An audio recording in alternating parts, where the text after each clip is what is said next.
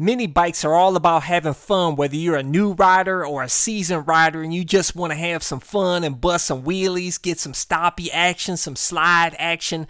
Well, in this video, I'm going to tell you about the new 2023 Honda Navi and DAX Z125 and also some other cool mini bikes and why you should get one. Let's go for a ride. Subscribe today. And I have some links to some awesome gear if you want to get it. I have links to all my gear in the description and comment section of this video. You see, I have so much fun on my Moto, but it wasn't until I bought my Z125 and ripped the throttle for the very first time that I really appreciated the mini bikes. Whoa! Oh man!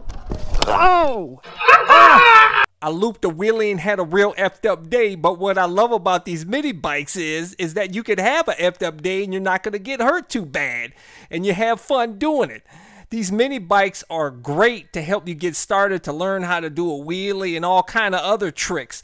But let me tell you about one of the most affordable mini bikes you can buy on the market right now, the new Honda Navi, which is only $1,800 and it has a 109cc single-cylinder 4-stroke air-cooled engine with an automatic CVT transmission, so no clutch, no shifting, just twist and go, which is great for you new riders to start on. You can take it anywhere, have fun. It has a top speed of 50 miles an hour, and it only has a 30-inch seat height, so all you shorties can ride it. Nearly anybody can ride this mini bike, but it does have some budget stuff on the bike to get to that low price. It has drum brakes. I didn't even know they even made drum brakes anymore, man.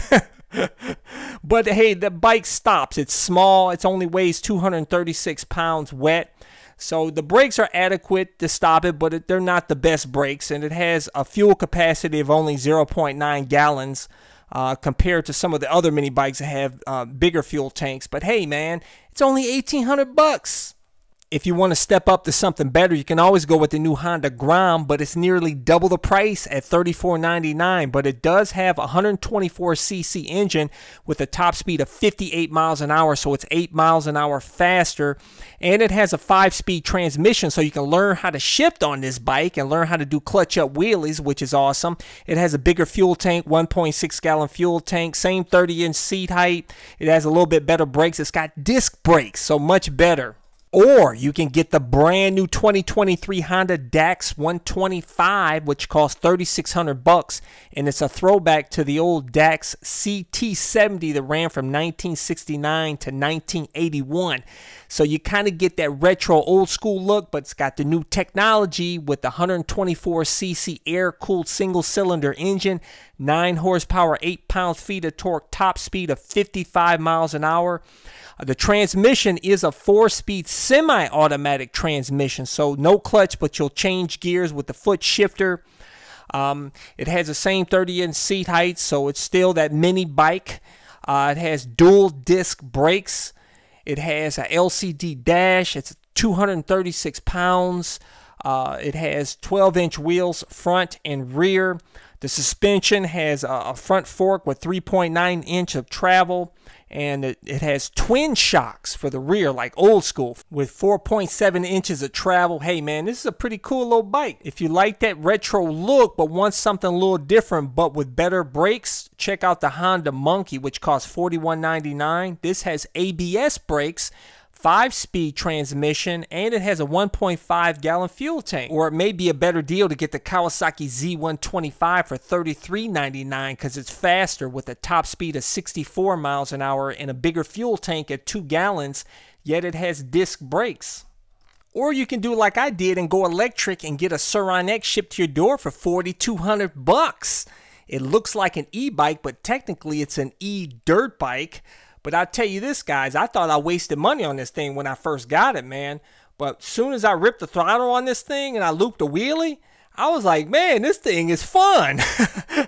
I tell you, it's something about that electric torque that is really awesome. I thought the lack of sound on it would be not fun to me, but I tell you, the thing is fun. I love that whine. It doesn't annoy my neighbors. I ride this on my trails at my country property down in Georgia, and the thing's fun. And then I take it out on the street, and it's really fun. It only does a top speed of 46 miles an hour, but the thing only weighs 100 pounds, so it feels a lot lighter and quicker than it actually is. And hey, it doesn't require any maintenance, no fuel, no oil, nothing, man. I charge it in 3 hours from 0 to 100, and I charge it with my solar generator for free. If you want to get my solar generator and solar panel, I have links to it in the description and comment section of this video. And I can take it anywhere on the streets. I can take it on the bike path. I can take it on the sidewalk. I can take it on a mountain bike trail. I tell you, this thing is really fun off-road, man. It's really awesome. And if you crash, you don't get hurt bad like you do on a dirt bike, man. It's awesome.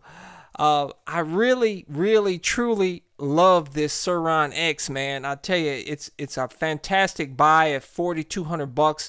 I like those other mini bikes. But in my opinion, you get like a much better deal with this because it's more versatile, this Sur-Ron X, and you don't have to deal with any maintenance. You don't have to get a license plate. You don't have to get a motorcycle license. You don't have to get insurance like you do with motorcycles, because this thing, it looks like an e-bike. So you can pretty much go anywhere. You can even take it to an MX track. I mean, you can take it anywhere. Just go ride it anywhere. Anybody of any age. That's what's really awesome about it. It's automatic. There's no gear shifting or anything. I can give this to my little cousins and they can get on it and have fun with it. It has 2 riding modes on it, like the sport mode and then the slower mode. Really awesome, man. I tell you guys, don't knock it until you try it. And if you want to upgrade the power, you can upgrade the controller and upgrade to a bigger battery, and this thing will do 85 miles an hour, but that would be terrifying on this 100-pound bike, man. And it's a lot more expensive to do those upgrades. It's like anywhere from like $3,000 to $4,000, which is not worth it to me, man, because not for what I do. So just in stock form, this thing is great. Hey, if you're looking for a more affordable e-bike that folds, that you can put in the trunk of your car and you can ride it off-road and on the streets, but it only does 25 miles an hour, but this thing is fun and it pedals. I did a full review on this Hey Bike folding e-bike, and I love this thing, man. I have a link to get this bike at a discount in the description and comment section of this video. But anyways, guys, leave a comment below. Let's talk about it. Make sure to hit thumbs up. It really helps my channel. I appreciate it. Make sure to subscribe to my All-in-One Motorcycle channel. And make sure to check out my other channel, Bug Out Moto. Deuces. Thumbs up. Check out my playlist for new riders and popular videos. Don't forget to comment and subscribe, and check out my other channel, Bug Out Moto, where I customize a van for my motorcycle so I can live in my van with my motorcycle and travel across the country anywhere. Subscribe to my YouTube channel, Bug Out Moto.